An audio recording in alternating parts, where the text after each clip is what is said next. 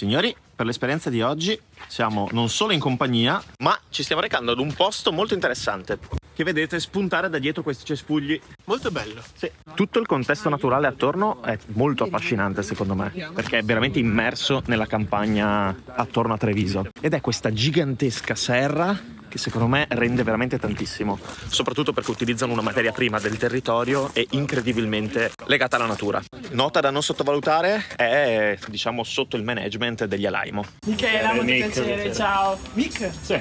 Io mi faccio chiamare sempre Mick. Tu cosa è questo? Ah, magnifico! Ma quanto bello è avere questa super serra che ti circonda, manda luce e soprattutto piena di piante che a te piace tantissimo. Siamo a pochi metri da Oggi Farm, che forse conoscerete come eccellenza qui nel Triveneto. Trovo figo anche il pavimento. Penso sarete d'accordo nell'andare sulla degustation. Ragazzi, Hai comprato l'Apple Watch o ce l'hai sempre avuto, Mick? ce l'ho sempre avuto e che è pure scarico. Alla loro sinistra trovano una salvia fritta con salsa di limetta. Al centro, in alto, è un frutto che si chiama ice breeze, viene leggermente scottato in padella, servito con salsa di lievito e liquirizia. In basso abbiamo una tartelletta con crema di zucca e caffè e per concludere nella tazza una spremuta di cipolla all'anice stellato. Assaggiamo questa meravigliosa salvia fritta. Questa è la più buona in assoluto. Ma Fabio? Vabbè, ma te vinci facile col fritto, cioè con te si vince facile Sì. grazie al fritto. Poi è molto buono anche il fungo. Tra l'altro il senso di tutto questo posto è usare ingredienti del territorio, la sbrisa, no? Tutta roba che in Veneto va fortissimo anche fuori da questo tipo di ristorazione. Ho due opzioni sul bianco, ho tenuto conto delle cose un po' più indietro, più profonde. Sono prettamente macerazioni in vetrocemento che permettono di tenere una spiccata acidità anche dopo. Qui serviamo lo scemare, un'insalata di radicchio alla base con capessante e gamberi tostati, funghi shiitake e due tipi di maionese al sesamo e maionese di miele e yuzu. Finisce la parte croccante con chips di riso nero e alga nori. Vai, taglialo, vediamo che fai danni. Dai, fai danni con questo cucchiaio, dai. Vai. Sembra molto affascinante comunque. Sì. Con Gigi tra l'altro. Apprezzi molto che puliscano le briciole ogni volta, io odio le briciole sul tavolo. Molto bello che non abbiano una tovaglia tra l'altro. L'unico che ancora ne ha è Ricky. Molto d'osteria, molto rustico, molto giusto per un posto così abbastanza informale ma di altissimo livello. Moecca e carciofo fritto, servito con alla base una salsa di radicchie piccante. Questo piatto, se ve lo ricordate dalle calandre, la moeca almeno, è uno delle portate più, quelle che mi ha colpito di più, comunque quella più buona del menù degustazione Max. Cioè, se non sapete cos'è una moeca, sì, è praticamente un granchio che fa la muta e che esce dal suo carapace. Le persone molto brave lo prendono e lo friggono e finisce la sua vita. Queste persone molto brave. Sono persone brave perché è difficile prenderlo Farei un scivoloso video e squishy. dove intervisti le persone molto brave. che prendono le moeche al volo. Pazzesco perché è morbidissimo, te lo mangi tutto senza ossa ed è un'esperienza veramente figa. E poi saltare. Comunque mega carnosa questa moeca. Mega carnosa. Carnosa, sì, è molto ricca di carne, cioè, molto spesso sono più secche, più asciutte, invece strepitosa. Io penso sempre quando mangiamo sta roba quanto ci stiamo. Quanto questo sono l'unico legame che abbiamo Con cosa? con l'abituarci a mangiare gli insetti. Ma tu dici che il futuro è davvero dell'alimentazione, dico, sostenibile negli insetti o no? Assolutamente sì. Qui se uno ha paura di quello che dovrà mangiare, Può cominciare da qua. secondo me sì, alla fine, no? Consiglio. È solo che sembra pulito perché non ha terra ma acqua, ma è lo stesso identico È vero. concetto, è un esoscheletro. Calamari di pasta, salsa di pistacchi, gambero, calamaro, cicoria e bottarga. Wow. Risottino con quello- sorbetto di cipolla rossa, speck, il tutto affumicato. Wow. Da pentola direttamente dalle mani dello chef, ragazzi, questo è figo. Questo è figo davvero. Sai dove vedi l'impronta di Max Alajmo in questi piatti? Nel fatto che sono goduriosi. Questa roba è goduriosa. È buonissimo questo. No, questo spacca proprio. Potrebbe essere un dessert. Beh, se non hai mai mangiato un dessert in vita tua, sì. Direi che No. allora, attendo un po' il dolce, sì è vero, ma è sempre un Che siete, veramente. Porca troia. Beh, quanto è godurioso è prendere dalla pentola? Quanto ti fa tornare nella cucina della nonna sta roba? Dammi qua, nonnina. Io seguo Mick. vero? Sì, sì, sì. Perfetto. Cioè, sta abbinando i bicchieri così non c'è uno shock esagerato. Madonna, è amarissimo.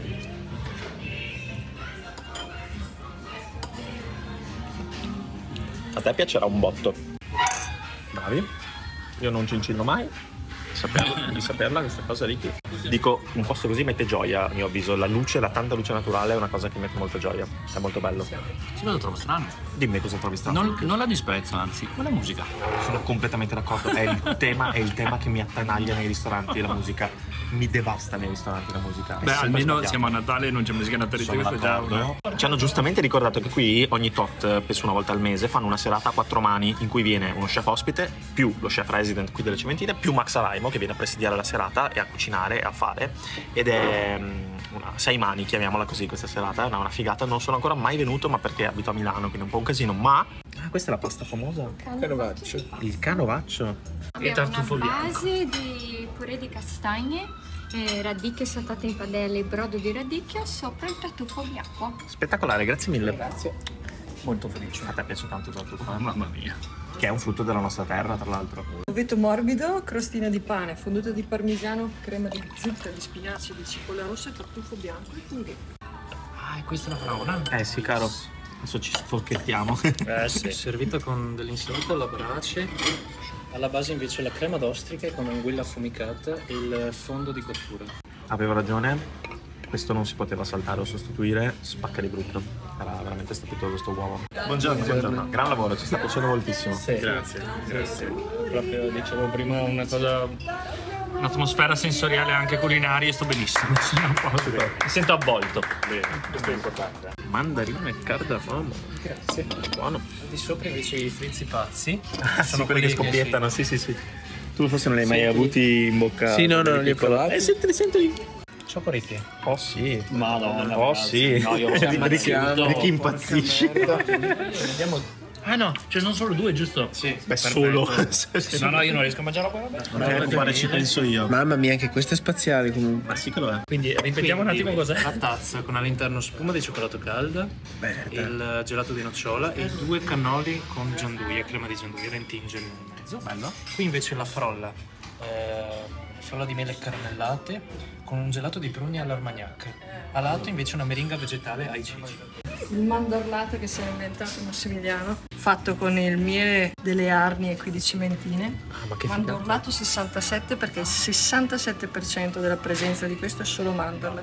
Quindi non si mangia come il solito mandorlato, albume e zucchero, ma si mangiano le mandorle con l'albume e il miele.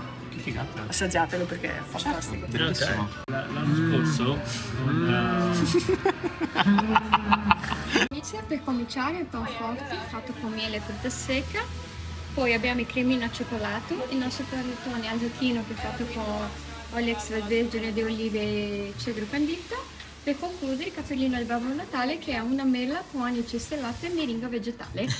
Grazie. Prego. È vero che hai il cappellino di Babbo Natale, ci sta? No? Bello che scelgono del caffè comunque di un certo tipo, vedete. Max ha questa cosa che dice di doverlo bere bollente appena uscito dalla macchina. Cioè lui se lo beve proprio al banco, dice. Buono sì. Questo è il bagno. Bello, con questa struttura in cemento che in realtà è derivata dalla struttura precedente, ovviamente. Cioè tutta la parte di H-Farm in realtà è fatta col cemento, mi piace moltissimo. Dettaglio.